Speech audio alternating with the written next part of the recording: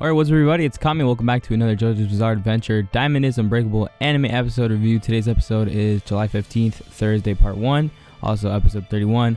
Also the Superfly episode. So the episode itself starts off with Jotaro and Joseph at the beach talking to Speedwagon Foundation members about finding Kira and stuff. And then it cuts to Josuke with Okuyasu and Koichi talking about how they should stay on the lookout for Kira, but how Jotaro told them to focus on school and to not worry about stuff too much.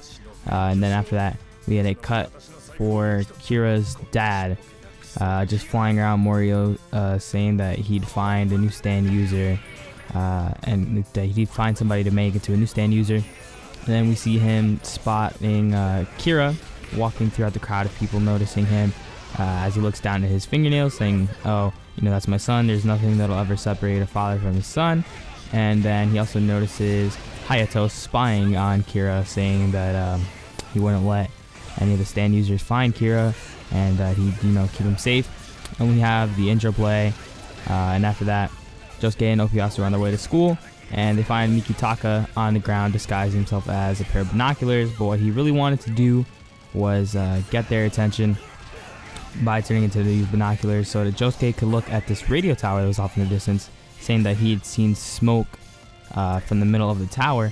So they look at the tower with the binoculars, they being Josuke and Okuyasu taking turns between the two, and they notice tea kettle and laundry hanging and a bunch of stuff. And then Okuyasu takes the binoculars and he sees somebody reeling a fish in, and then he starts to cook it. So they notice this same man fly across the tower on a small screw, and of course JoJo's really weird, but seeing this they instantly recognize him as a stand user.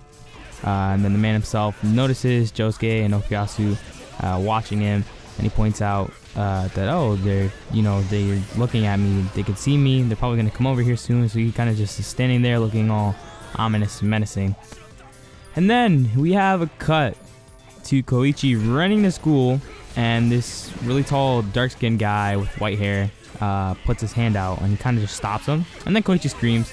Something just happened to Koichi, and we get another cut, and this time it goes back to Okuyasu and Josuke as they're standing next to the tower. The guy's sitting on a toilet on the tower, on the radio tower, and he tells them to back up or whatever, or else they're gonna get covered in shit and piss. And then piss starts to sprinkle down because the guy has this little system going throughout the tower with his toilet, so that he can sprinkle these plants with his piss and his shit, so it recycles, because the guy actually lives there, and he bought the abandoned tower for about 100,000 yen, and he recycles his plants and stuff, and he has a trap set up near these plants so that if any rabbits or any animals come by the plants to go eat them, then he can catch them and then kill them and eat them.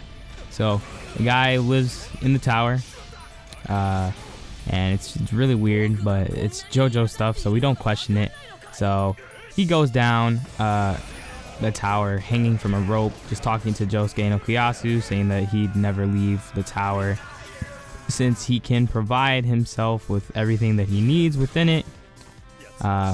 And he's been living in the tower for around 3 years, and he hasn't touched the ground in about a month. So he's just been hanging around this tower doing weird shit. And Josuke is just like, "Oh, I have a bad feeling about this. We should probably go tell Johto or something." But he just stays there, and he's like, "All right, whatever, we're gonna figure this out ourselves." Then we get another cut going to Rohan sitting inside of his house. He's looking at these pictures of Hayato that he has, and all these other pictures, trying to point out and spot who Kira could be. And he notices that in all of these pictures Hayato is hiding behind these pillars with a camera, and he's recording. And Rohan notices, oh, there's something weird going on with this kid everywhere. And then he zooms in on the picture, and he looks at the tag on Hayato's backpack, which says Hayato Kawajiri. So now Rohan knows who he is. And then looking inside of Rohan's house from a window, on the outside is this guy standing with his back against a tree. Now that's important for the next episode that's going to be brought back. I'm not going to mention too much because I don't want to spoil it, of course, so I'm not going to say that, or I'm not going to say who he is. But then we get a cut to Tomoko going into her house, and she's just like taking off her shoes and stuff. She's like, oh, it's quiet, you know, maybe Josuke already left for school. So then she opens her fridge to go and get a bite of her snack, and then there's a bite or two in it, and she thinks it's Josuke. So she's over here being all pissed, like, oh, the damn kid, always up to no good and always doing shit. And then she walks away, and she's eating her snack with the fridge still open and stuff. The house is extremely dark also, given it's in the morning, but the house is like really dark, no lights are on and stuff. And then that same guy that confronted Koichi earlier is actually sitting at the table now, and Tomoko doesn't notice him there, but he's just sitting at the table, and it's being real ominous and stuff. And we get another cut back, and the thing with these cuts in between this episode that I really liked was that you know, it always stated it's like Thursday, July 15th, and it would state the time of these events happening. Since these events simultaneously happen, because minor spoiler, you know, the guy on the is facing the tree or whatever as a stand user. Of course, you should have guessed that by now. And the guy that Koichi bumped into and the guy that's at Tomoko's house is also a stand user. And the way these cuts work, since these things simultaneously happen between that same morning, and then they lead up to these other two arcs happening after, the cuts did like a really good job of having this, you know, this is happening and then go back to this time period within the same morning, and this is also happening here, and this is also happening here. So it gives you this really good setup for the next couple of episodes that we're going to see before we go back into the Kira stuff and the ending, because that is going to happen since there's only 8 more episodes left of the Diamond is Unbreakable anime. So it's supposed to be finishing December 23rd, which will be that Friday. And it's really cool that these cuts are, you know, happening throughout the episode, and they did a really good job with that to kind of just foreshadow the next couple of episodes, since they're these little mini arcs. We go back to the guy at the tower, and he drops a photograph from his pocket, and then Josuke's like, oh shit. He looks closely at the photograph, and he notices it's Kira's dad inside the same, you know, picture. He starts running towards him, and he runs into the tower. When he runs into the tower, the guy inside the tower is like, ha, Josuke, you idiot, you stepped into my stand, Superfly. Now his stand, Superfly, is the tower, and I was thinking they were going to change it since the episode was July 15th or whatever. And for some reason, I thought that's what they were going to call the stand, but it was just a, you know, the day and the morning that it happened. So I'm kind of happy that they didn't change Superfly. It would have been really weird if they did change Superfly. But Josuke tries to chase Kira's dad as he's flying away, and when he goes halfway out of the tower, half of his body is out.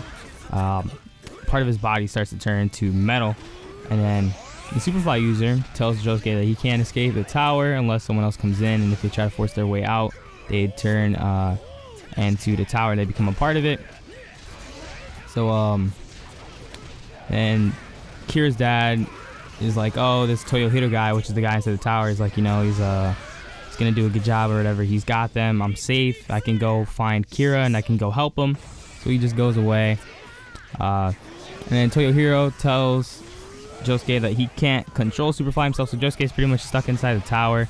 Mikitaka says that he wants to help, but Okuyasu's being hard-headed, and he's just like, whatever, I got this myself. So him and Josuke start rapid punching the tower, and Toyohiro's not really phased much by it. They're thinking that they're going to do something to him by breaking the tower, but then he states to them that the tower is draining their power and it's going to reflect it back.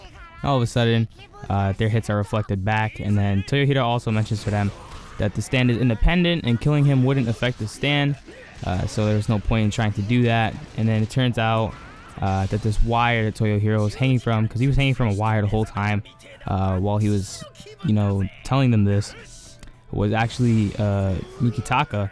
So he pushes Toyohiro back into the tower and allows you know, Josuke to escape in this time frame. So Josuke gets out of the tower, and then because Toyohiro is already a weird guy, you know, living inside of a radio tower for about 3 years and doing all the shit that he does, he had these really big weird calluses on his hands, and for some reason he has a knife inside of the callus in his hand. So he pulls the knife out and he tries to cut the wire to injure Mikitaka, but the wire that he was hanging from at that moment wasn't Mikitaka, and it was part of the tower.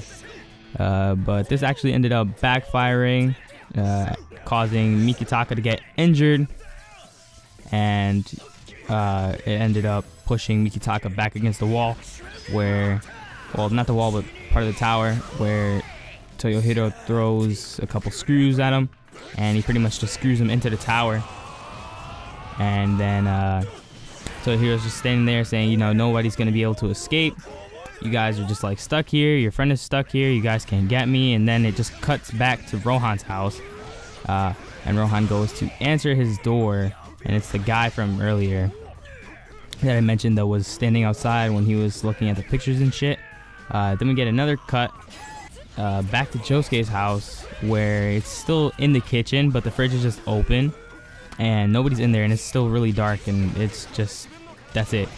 Then we get another cut back to where Koichi was earlier, on his way to school on the side of the road, but it's just Koichi's bag behind a bush, so Koichi's not there anymore.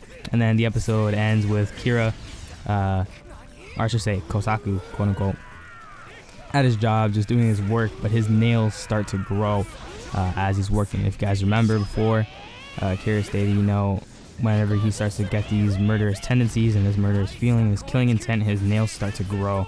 So we can slowly start to see that he's starting to get his killing intent back.